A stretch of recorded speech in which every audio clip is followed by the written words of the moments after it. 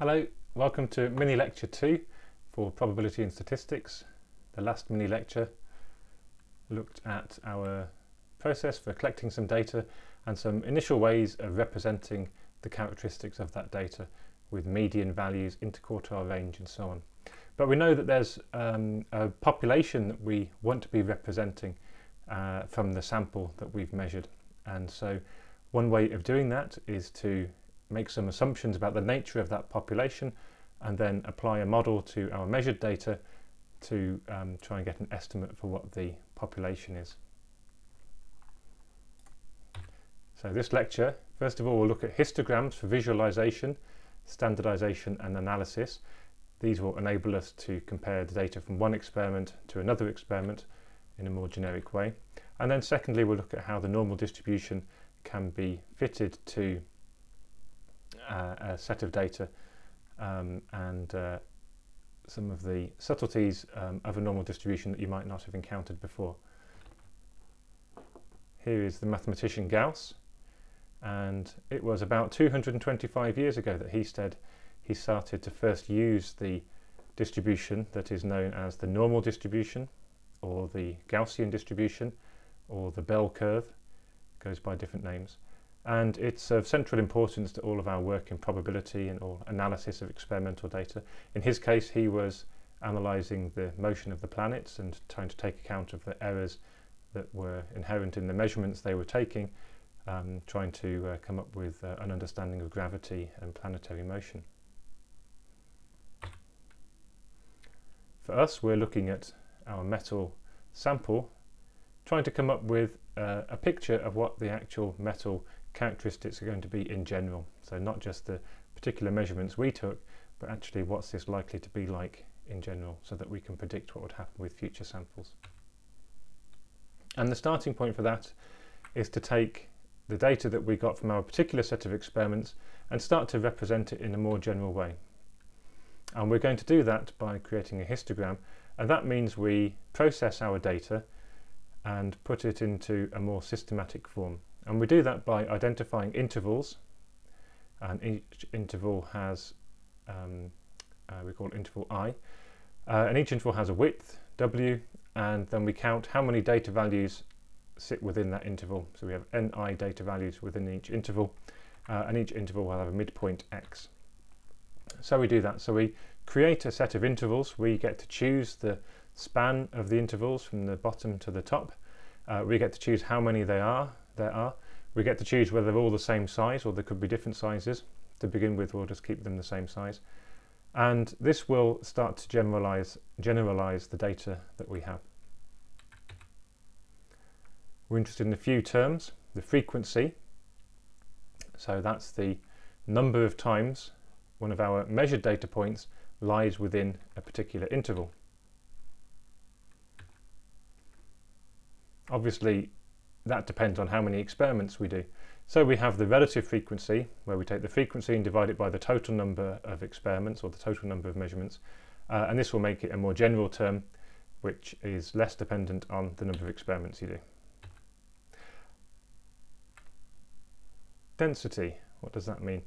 Well, obviously, the frequency will depend on how wide the category width is, the interval width is. The wider the width, the more chance there is of a particular measurement falling within it. So the relative frequency is helpful, but it doesn't tell the whole story. The frequency density is the frequency divided by the width of the interval. So therefore, the wider the interval, the lower the density would be for the same number of values. And then, of course, these two things can be combined together to come up with the relative frequency density. And this takes account of both aspects. It takes account of the fact that it depends on how many experiments we've done, and it depends on how wide our interval is. And so the relative frequency density, rho rel x, is equal to the number of samples within our interval divided by the interval width and the total number of samples measured. And so this now is a nice generic parameter that removes some of the arbitrary aspect of our particular experiment, the interval width and the number of times we did it, to come up with a parameter which should start to become consistent from one experiment to the next experiment.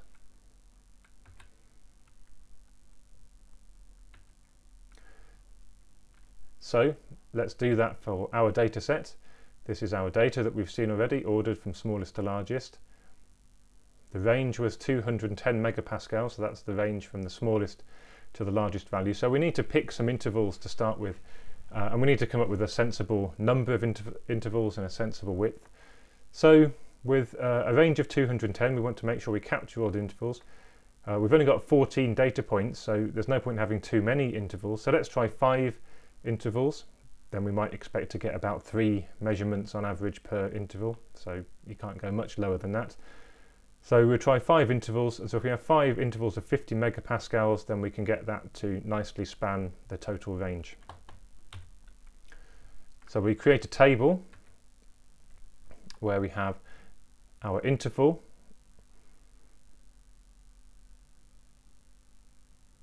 we have the midpoint of the interval and the width of the interval, and then we're going to count the frequency, how many times we have a data point within that interval, and then we're going to calculate the relative frequency density from that.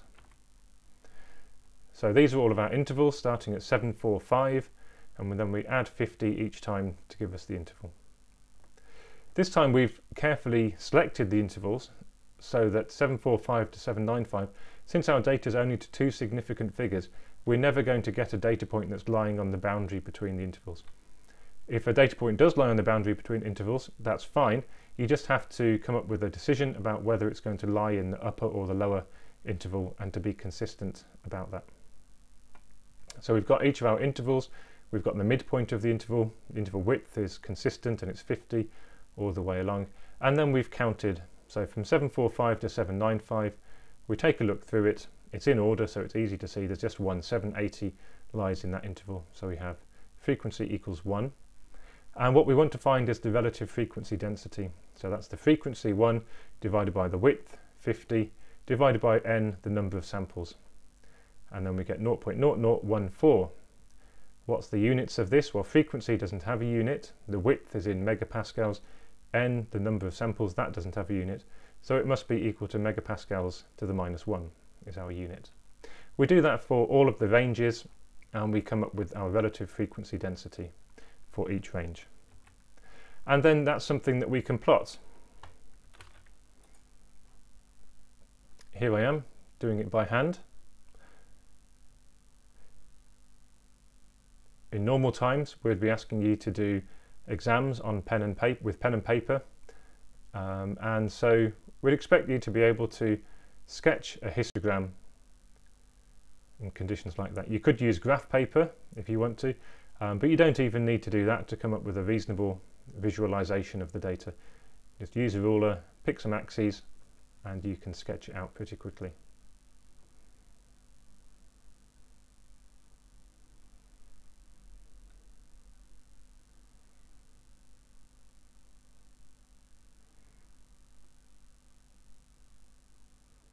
So we can see each of our intervals, 745 to 795, nicely match the scale that we selected for the graph. And then I'm using the ruler just to represent each of those relative frequency densities. So you can see the axis for the y-axis is rho rel, that means the relative frequency density, and you can see I've written the units in of megapascals to the -1. And of course the x-axis is strength in megapascals. And there we go, that's our analysed data. This is what we call a histogram. You'll have plotted histograms before. There are lots of questions in the question tutorial giving you practice to plot histograms. I recommend you do them, and you'll find that the examples that we give have increasing amounts of subtlety in them about how you should go about picking the ranges and selecting or working out what you do at boundaries when data points lie on boundaries, and so on. What we've done is we've taken a list of numbers and turned it into something we can see, and that's really helpful when analysing data. We can see straight away that the data follows a pattern where there is a peak and it decays away at either side, and our choice of interval number and width looks to be pretty good. We couldn't have had many more intervals than that, but we've got enough that we get a picture which looks fairly smooth, and we're hoping that this is starting to become representative of what the general material's like and not just what our particular sample was. This of course gives us something that can be compared from one experiment to another. This is no longer dependent on the number of data points we took, and it can be repeated, and you can compare one histogram to another histogram, and they're directly comparable, so you can see how similar or how different they are. We can start to use it to do something useful with it. We've got some information now in a form that we can use to make simple engineering decisions. For example, what's the chance of a steel sample failing below 820 megapascals? Well, here we've got a distribution, a relative frequency distribution. And because it's been normalized, we divided by n. The area under this distribution equals 1. So if you want to find out the probability of it being of a sample failing below 820, we can find 820 on our axis and say, okay, well, the area to the left of that will tell us the likelihood of a sample failing based on the data we have. So you take that point and then you can calculate, measure the area to the left of it, and this will give us an indication of the likelihood of a sample failing based on our set of measurements. And so here it comes out at 0.079. So it's about 8% chance of a sample failing below 820 megapascals. That's really helpful. You can start to make an engineering decision based on that. Is that an acceptable risk or is it unacceptable? And if you carry on, if you integrate over the whole area for the relative frequency density, it will always be equal to 1. If you're plotting the frequency, if you're plotting the just the density, then it won't be equal to 1. It will be equal to the number of samples you've taken. It's the fact that it's relative that's important. By dividing by the total number of samples, it means that the area under this plot is always equal to 1. Okay, there's our plot plotted using Excel. I did this in Excel, and you'll find that Excel is not very good for plotting histograms. You can plot a bar chart in Excel as a default option, but please notice that a bar chart is not the same as a histogram, and in particular the bar chart doesn't have, it likes to have discrete entities on the x-axis, so it has cats and dogs and fish. It doesn't have a continuous scale, and it doesn't facilitate you determining the width of each bar. For a histogram, it's very important what the width of each of these is, because we divided by the width to get our relative frequency density. So the density word is the one that represents that we've divided by the width. So this one I've done, but I did it by calculating each of these points separately and then getting Excel to plot the lines one by one, plot, plot, plot, plot again, and so on. So it's a little bit laborious to give us this picture. So doing it by hand is indeed a quicker way of doing it than using Excel in this instance. But I've done this because I want to show you the effect of some of the decisions we made before. We chose 5 categories, 5 intervals, each of 50, but we had a choice there, we didn't have to. So how would it look different if we changed that? So here we are with 3 intervals, so 3 intervals of 100 megapascals. It's the same data, we've just analysed it using a different choice of interval. You can see it obviously looks similar, but it's quite different. It doesn't give you such a good picture of what the spread of the data looks like. You can see that there's a peak here, but you don't get much impression of what the shape looks like. So in this case we've lost some information. We've lost probably too much information. There's useful information within the data that we've got rid of by not picking enough intervals. Here we've got 9 intervals of 25 megapascals. So the more intervals you have, obviously the less data, less information you're losing as you categorize it for the histogram. But here you can see that it's probably too many intervals because we don't have a very smooth picture of what's happening. We've got a region where there are no samples. So obviously the data is the data, that's what we measured, but we're trying to create a picture of what the actual population would look like that the data we've sampled has come from. So we're not interested in exactly what is our data, we're interested in what's the population going to be like that our data came from. And by picking a suitable interval width and number, that's what it's starting to do. It's starting to turn our data into something that probably looks like what the actual population looks like that it came from. So that's where we were, that's what we had. We've got this idea of the population that the data came from. How can we work out what that is? And this is where the mathematician Gauss came in. He developed an idea of the central limit theorem. We're going to talk more about this in the course later on, and you've probably encountered it in your A-level maths already. But essentially it leads to the idea that if you have a set of data where it's been subject to random events, random variables, where lots of random variables are happening and they're being added together, the overall effect is to create this normal distribution. You'd have encountered normal distributions, they look like this. And so it is very often the case that when you take a set of data, of measured data, where you're trying to measure something that is, in principle, it's one value, but random errors are influencing it, you'll find that the data looks like this shape, looks like the normal distribution. So this is our first model we're going to use. We're going to postulate that the data comes from a population that is normally distributed, and therefore when we've added our own errors as well, the random errors of our experiment and so on, that our data will still be normally distributed.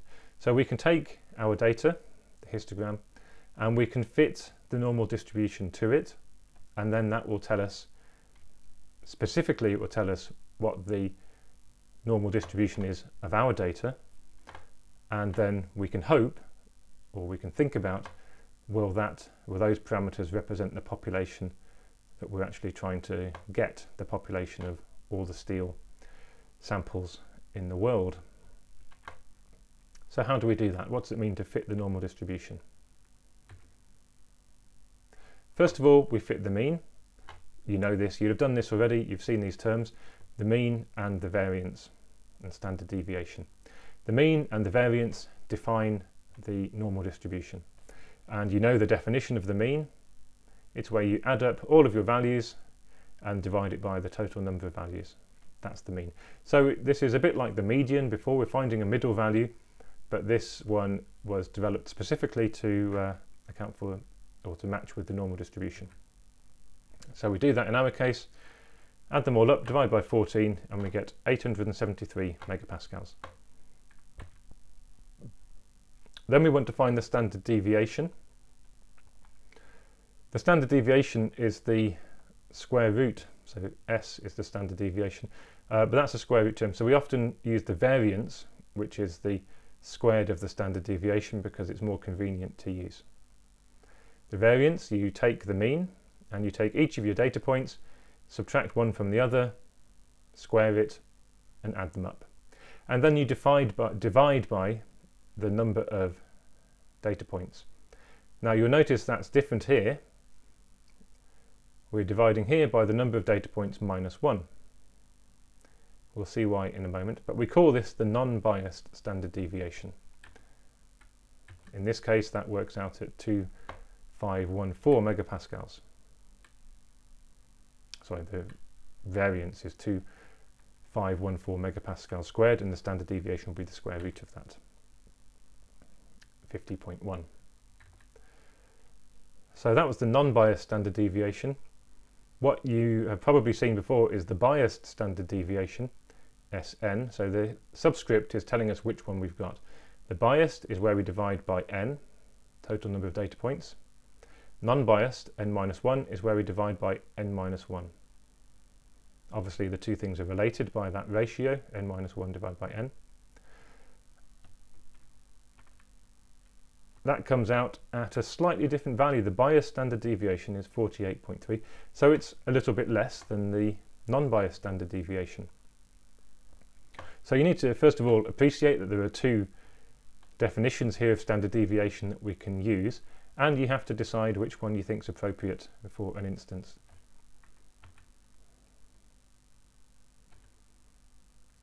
Before we go on, we've got a nice result that I will just highlight.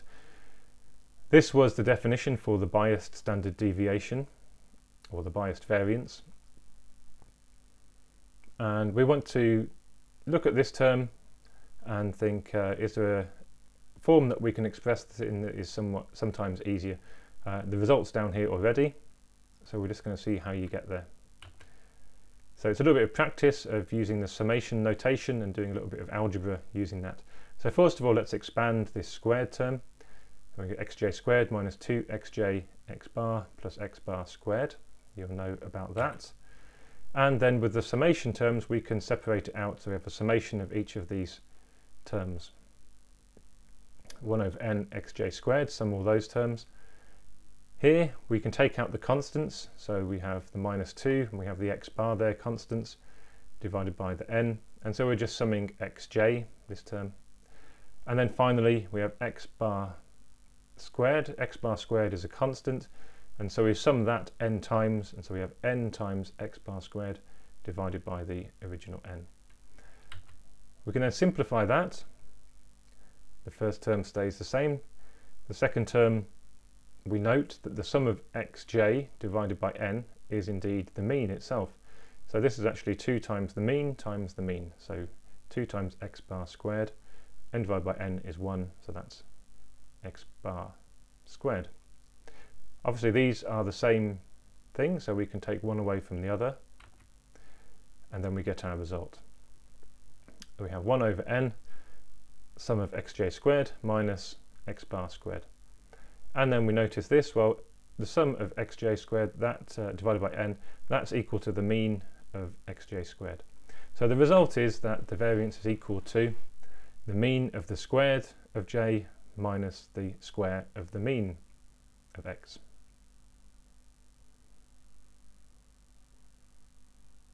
I think I just said that wrong. The square, the mean of the square of x minus the square of the mean of x is what I'm saying. Okay, so we are doing stuff that you're familiar with. You've done this before, I'm sure.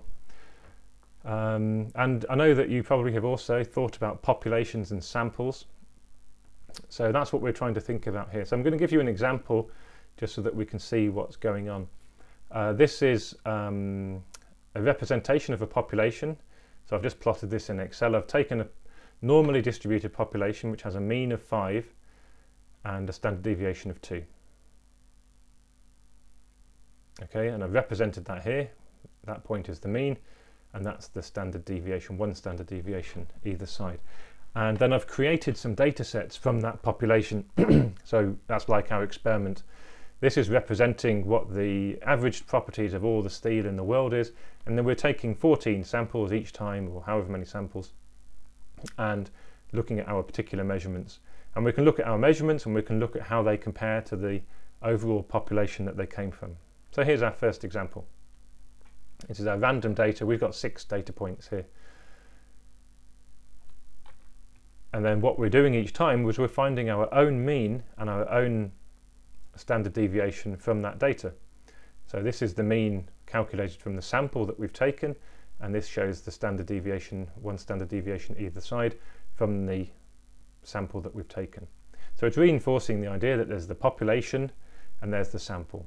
And we're taking samples because we want to learn about the population. So when we're calculating the standard deviation of the sample, we're not actually interested necessarily in the standard deviation of our particular sample. What we're interested in is, well, actually what's the standard deviation of the population it came from. So we note there are 2 different things there. Here's the non-biased standard deviation. It's a little bit bigger than Sn. It's a little bit bigger than the biased one. Obviously they look pretty similar in this case. And then this can be repeated. These are random samples taken, and each time we're calculating the mean, and each time we're calculating both the biased and the non-biased standard deviation, and we're just plotting those each time. So individually when we look at them, it's hard to tell whether one is better than the other, whether the biased or the non-biased standard deviation is giving us a better indication of the population than the other. It's apparent that quite often they're different from the population they came from. So obviously with only 6 data points, there's the potential for quite large discrepancies between the two. But let's have a look at this. This is showing the mean standard deviation against the number of data sets. What does that mean? Okay, so we're taking this population and we're taking samples from it. So if I take one sample from it, we'd have one estimate of the standard deviation of the population. If I take 2 samples from it, we'll have 2 estimates of the standard deviation of the sample of the population, and so on. If we take 5 data sets, if we take 5 samples, we'll have 5 estimates of the standard deviation of the population. And so if we have 5 estimates of the standard deviation of the population, let's take the mean of those. And as we progress, as we take more and more data sets, you might expect that the mean of the standard deviations from each sample you've taken, you might expect that will in the end come to be the same as the standard deviation of the population that they came from. But what you see is that's not actually what happens. This is the biased standard deviation, and we see as we take more and more data sets, there's a offset. It never tends towards the actual standard deviation of the population. That's why it's called biased. There's an inherent problem with the mathematics of what we're doing, which leads it to be always a bit too small. We're not going to go into the exact reasons why, just to note that that's what happens. And then we can see why we also calculate the non-biased standard deviation, because the non-biased does indeed start to tend towards the value we want. So we want, in this case, we want to estimate the standard deviation of the population, and that you can see that as the more and more samples you take, the non-biased standard deviation does start to become a better and better approximation of this. So it's not to say that one's wrong and one's right, they're different things. The biased one, that does tell us the standard deviation of the sample. And if that's what you want to know, that's what you should use. But if you're using that sample to try and work out what the standard deviation of the population is that the sample came from, then you should be using the non-biased case. So that brings the second lecture to a conclusion. We've looked at how we can use histograms to take a specific set of data, a single sample from a population, and how we can visualize that in a more generic way to enable comparison between one data set and another data set, and to allow standardization and analysis. We also use that to do a little bit of analysis. Secondly, we saw how the normal distribution model can be applied. We looked a little bit at the assumptions of that, and in cases where we expect random errors, we might expect our sample to look like that too, and then we can use the sample to calculate a mean and standard deviation, and then consider whether they're going to be representative of the mean and standard deviation of the population that our sample came from. And we saw that the non-biased variance gives a better estimate of the population variance than the biased case. The next mini lecture is going to start to look at the application of some of these ideas in practice with errors in experiments. We're going to look at random and systemic errors, significant figures, accuracy and precision, dealing with errors in labs, and the accuracy of the mean. Thank you very much. See you in the next lecture.